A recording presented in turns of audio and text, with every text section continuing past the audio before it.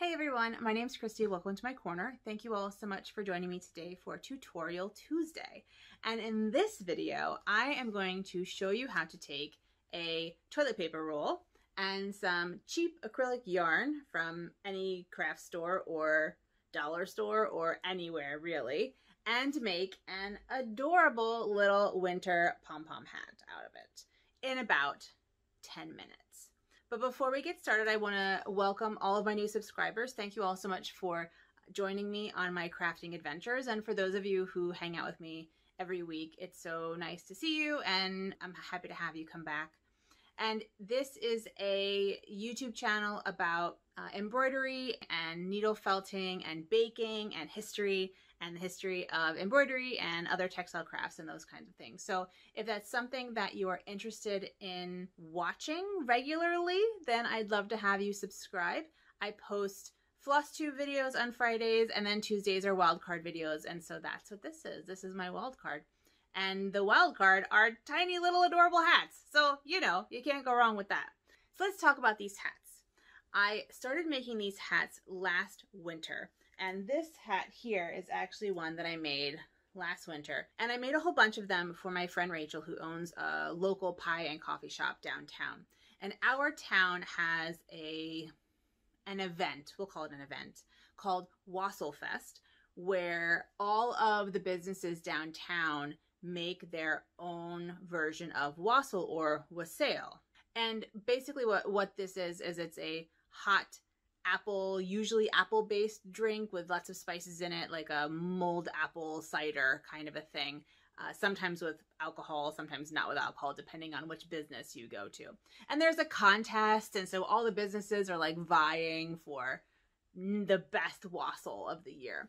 And my friend's wassail usually comes in second or third, so she has a good wassail. But anyway, I made her a bunch of these and put them on a garland for her to hang in her shop. And so she still has it and she still hangs it.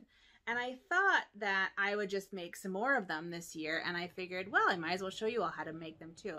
So I'm gonna cut in a video of how to make them right here, and then we'll come back and we'll kind of talk more about it. So check that out.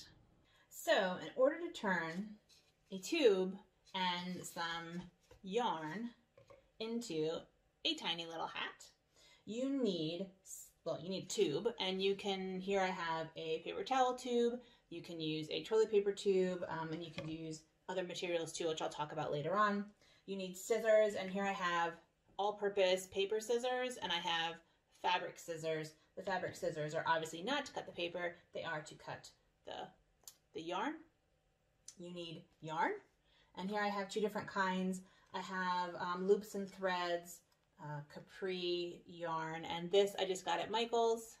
And then I also have like the cheap acrylic, Red Heart from Joann Fabrics, but you can use literally any yarn for this, and I'll show you some other options when I'm done.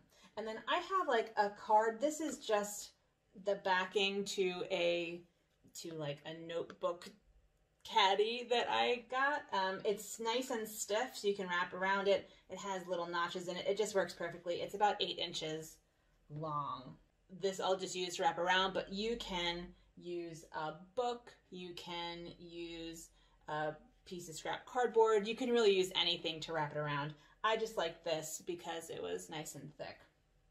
So first what you need to do is you need little rings, and I'm gonna use this tube. And essentially, you just cut little rings. And I like them about 3/4 of an inch.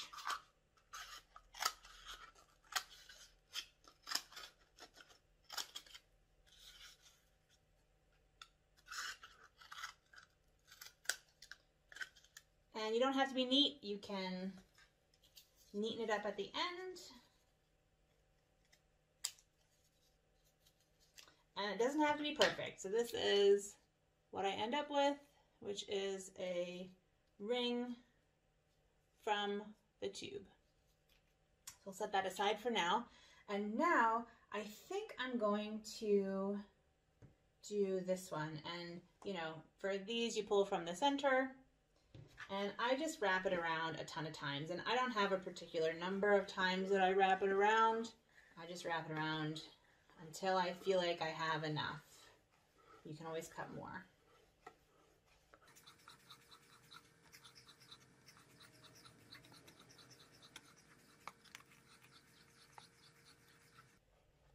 I feel like that's a good amount. It's, I don't know, I didn't count how many times I wrapped that around. I wrapped it around a bunch of times. And I'm going to cut it off. And then you cut off, and you have a pile of yarn. And these yarns, because this is about 8 inches, are about 16 inches. And that's a little bit long for what we need, but it works great. And I cut off the ends and save them and use them for stuffing things. I may use them in another project later. We have our yarns. Move stuff out of the way. We take our hoop and we take a piece of yarn, fold it in half, like that. We place it through and we loop it through. So essentially all you're doing is looping your yarn around the hoop. And you pick another one. And you want to make sure that they're all going the same way. So I usually do the loop on one side and put it through. So that way if you see here, both of my loops are on the same side. You want them both on the same side. You just keep doing that all the way around. For this hat, I'm using a variegated yarn, and I'm going for a random color look when I choose which pieces to put on when. But you can also use a solid yarn like the white here, or a red or a blue or whatever, and I'll show you how that looks later on. If you have 2 or more solid yarns, you can be more particular in your choices and do a stripe and really match any decor that you have. I'll show you more color, texture, and size options later, but really the only limit is your imagination, and I would love to see any unusual combinations if folks make these. I saved toilet paper and paper towel rolls to make these, but I did see something called craft tubes for sale at Michael's for $6 or $7, but they were basically just toilet paper rolls. And I feel like the great thing about these hats, besides their adorableness, is that they're using things we probably already have lying around the house. Overall, this process took about 8 minutes to do, but I'll talk about a shortcut at the end. And in total, I would say this hat took about 10 minutes to make.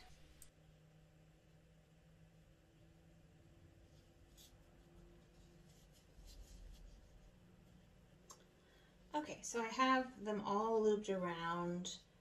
I like tightening them up a bit just to make sure they're tight. And you have this nice kind of looped ring of yarn. But what you want is a rim, right? Because this is the kind of what makes it really look like a hat, is it has this little rim. And so what you want to do is take all of these little ends and push them through the hoop. And you know, you want to be a little gentle, but you don't have to worry about being too gentle. And then you want to brush them out, make sure all of the ends are in the hoop through the other side.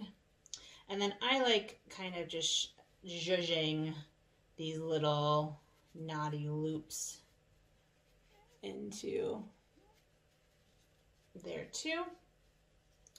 And you end up with a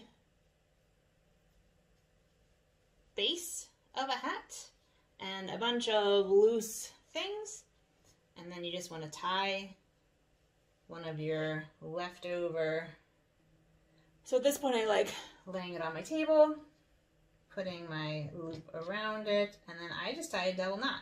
I do a, what is this? I think this is a, I don't know what kind of knot that is, but a square knot, half of a square knot. Pull it really tight.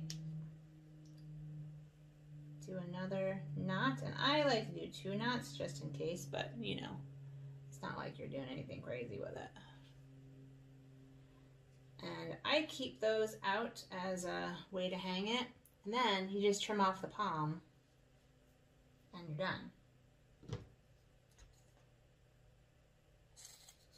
And you can make your pom as big or as floppy as you want. And I like mine to be kind of like puffball, so I kind of dome them out a bit.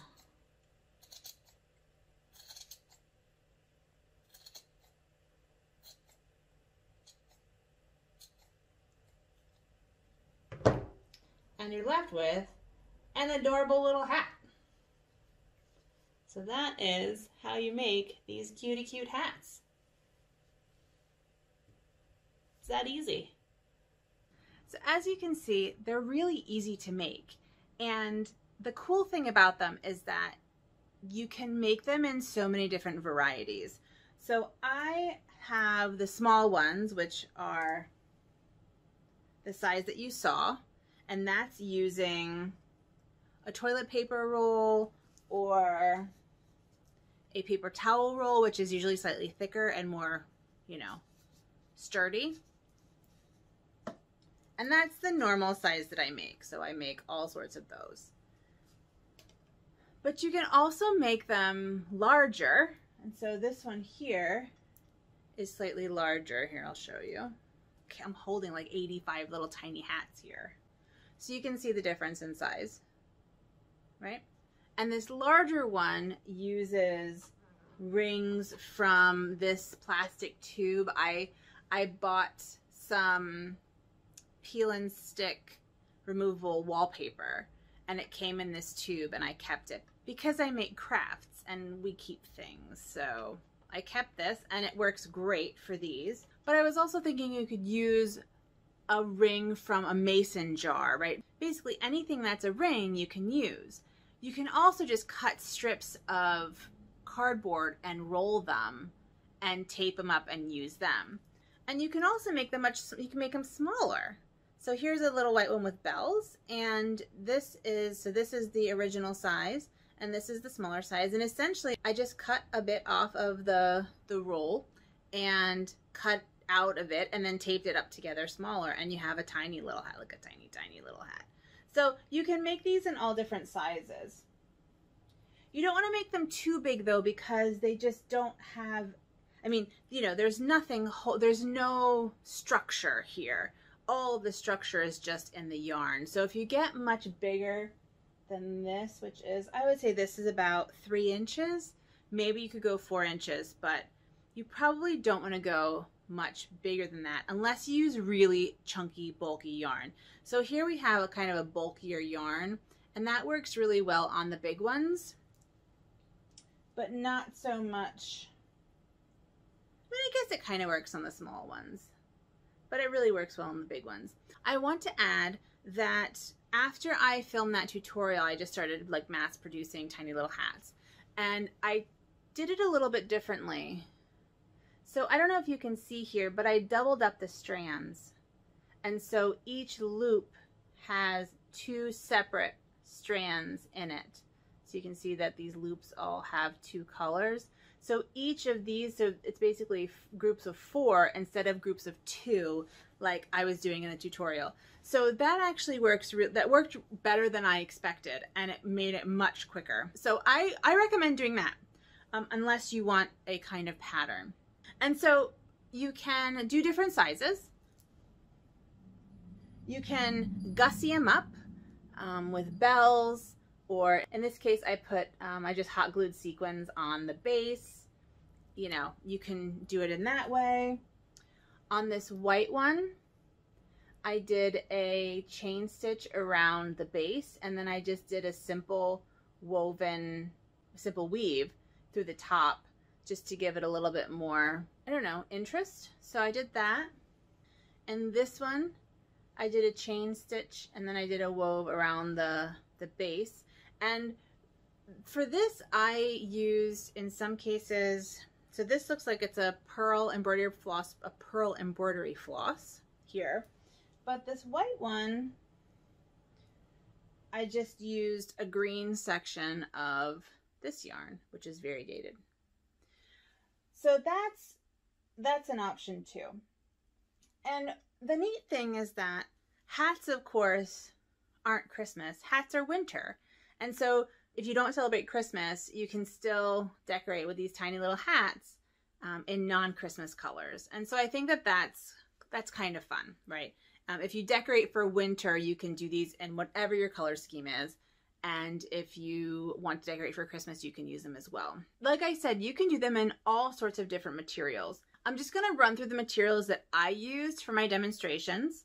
The red, white, and green variegated is just this Super Saver acrylic in the color mistletoe. I got it from Joann's. It was really cheap.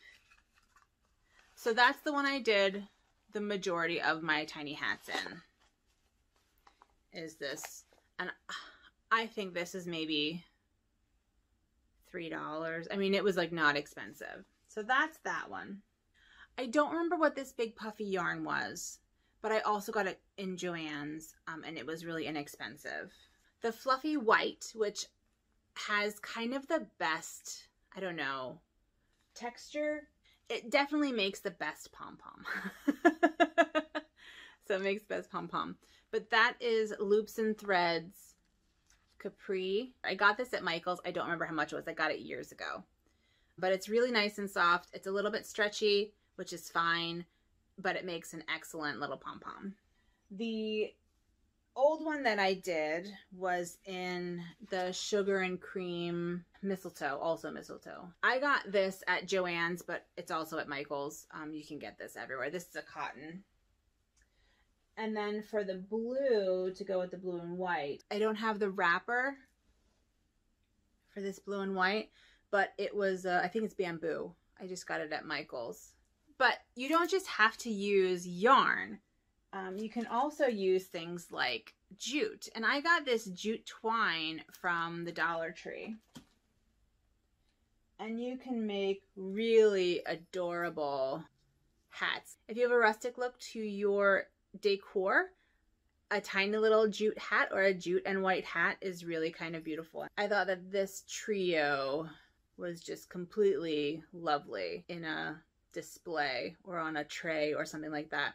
One thing to keep in mind is that the jute doesn't hold its form as well as the yarn does. It really kind of looked like a witch's hat in straw. So I had an empty thread spool that I've been keeping for a while. And so I had two of them. And so I put the two jute ones in that, and that filled it out really nicely. And they sit really nicely. So if you have, it doesn't even have to be an empty one, really. You could just put one in here. I really like how these turned out, and I think that these would be really pretty just as a little trio. A white, a jute, and then a white and a jute, right? I think that that's a really pretty trio. These are 3 for $1, and you can probably get 2 hats of this size out of 1 roll of jute. And like I said, it's difficult to work with, and oh, goodness, it's a mess. But I think that it turned out really, really cute. And you could put bells on it, you could put beads on it, you could put tassels on it, you know, whatever you want. I just think it's adorable. So then the question is, what do you do with a mess of tiny little hats? Well, you can decorate your tree here. So the slightly larger ones can be tree toppers. You can use them as ornaments. They're really adorable. You can put them on a garland like I did, and I kind of strung them every 6 inches on another piece of yarn, and that looked really, really cute. And what I was thinking is you could actually intermix them with like pom-poms. So cute. Put them, you know, wrap them on your mantle or hang them around your doorway or something like that. I just think that'd be adorable. You can also use them as, you can tie them onto presents, which I think would be really cute to like decorate presents. Basically anywhere you'd use a pom-pom, you can use a tiny little hat. If you use a plastic like this, and it's an acrylic yarn, you can have them outside. Like they can be exterior decorations. You can put them on a wreath, right? There's kind of all sorts of stuff you could do with these, and they're so cute and so easy to make. I just think they're so cute, and I wanted to share them with you because I just find them delightful and adorable. And I have all sorts of yarn that will probably be made into tiny hats. this winter to kind of decorate the whole house. So I hope you enjoyed this. Thank you all so much for joining me today. If you make any tiny hats, I love to see them. Please tag me. I'm on Instagram at Dr._Christy. I'll put that down below. And if you have any questions about how to make them, or if you have ideas for other materials that would be awesome for making them, please put that down below. I'd love to maybe try out your ideas in another video. I think that's it from me. So if you like this video and are not subscribed, I'd love to have you subscribe. And with all that being said, I hope you have an excellent week. I will see you on Friday, and please take good care of yourselves and have a good one.